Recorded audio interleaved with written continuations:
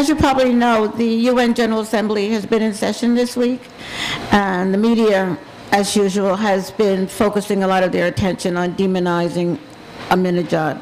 Okay. But they've not given any attention at all to the fact that this is the 10th anniversary of the UN World Conference Against Racism, Racial Discrimination, Xenophobia, and Related Intolerances. Up? Oh, okay. Oh, I can hear myself well. Okay. The first conference was in 2001 in Durban, South Africa, and some of our comrades here attended. It's an important document that was adopted there that we were dealing with yesterday at the Third World Conference Against Racism at the UN. The document that was adopted was called the Durban Declaration of Program of Action. And among other things, the document declared that slavery and the transatlantic slave trade are crimes against humanity and should have always been so, especially the transatlantic slave trade. And with regard to the Palestinian struggle, the crime of Zionism was equated to racism. The declaration also identified the victims of racism, pointing out the racial disparities in every area of life: housing, health, education, jobs, etc. And the conference sought to ascertain the root causes of racism. In addition, it established preventive measures that governments need to take.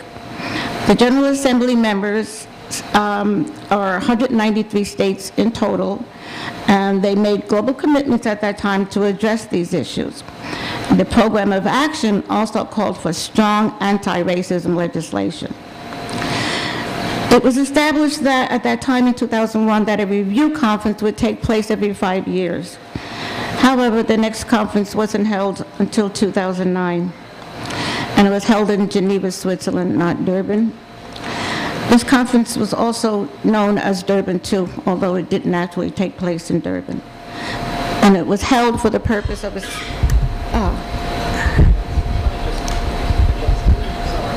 have to start over?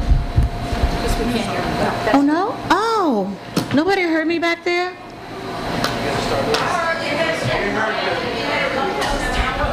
All right, I'll start over. Reset your watch. No? Okay. Oh, okay. All right, well, I'm just finished saying that at the 2001 Durban Conference Against Racism, it was established that every 5 years they would meet again to review the declaration. It did meet in 2010 instead of 5 years later. It turned out to be 8 years later, and it wasn't held in Durban the last time. It was held in Geneva, Switzerland. This review conference, however, was also known as Durban II. And it was held for the purpose of assessing the progress made by countries in combating racism. And it looked at what still remained to be done to obtain justice, compensation, and reparations. The NGOs and social justice advocates offered solutions at that time, and the declaration document was reaffirmed.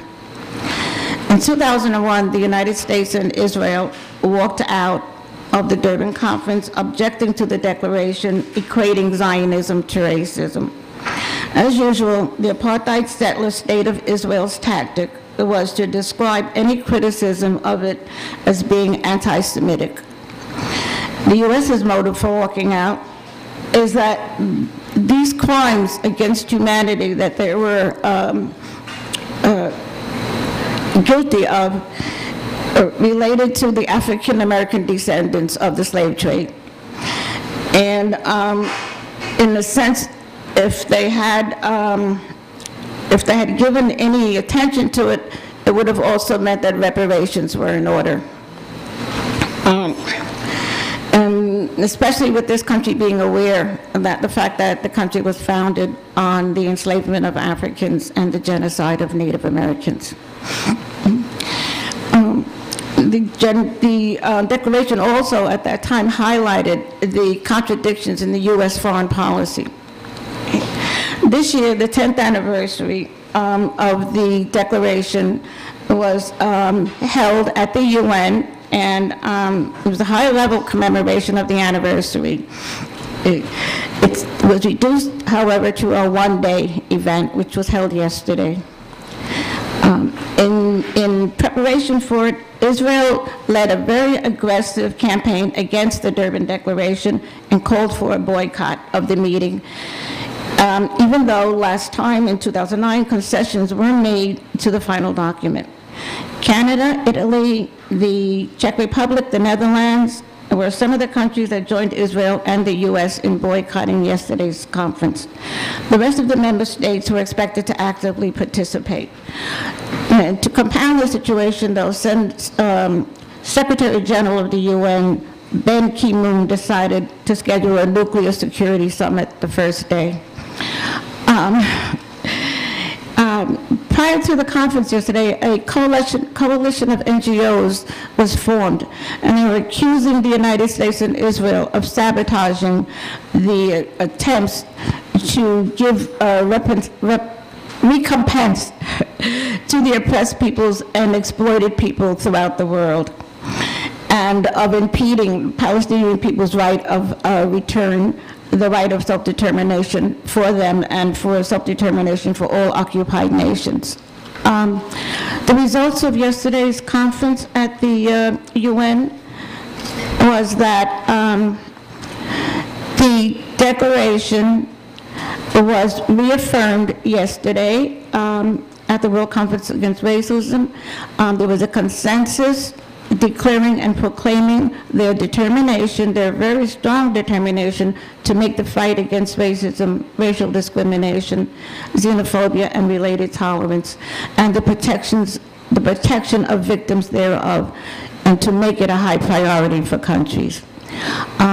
Yesterday started off in the morning from 9 to 1 with a series of roundtable discussions, and the afternoon session was a compilation of consecutive roundtables, roundtable discussions. The closing plenary session took place 1 hour in the evening, and the summaries of the roundtable discussions were presented. The outcome was that the declaration that was declared in 2001 at the conference in Durban was reaffirmed once again. And again, the U.S. and Israel boycotted.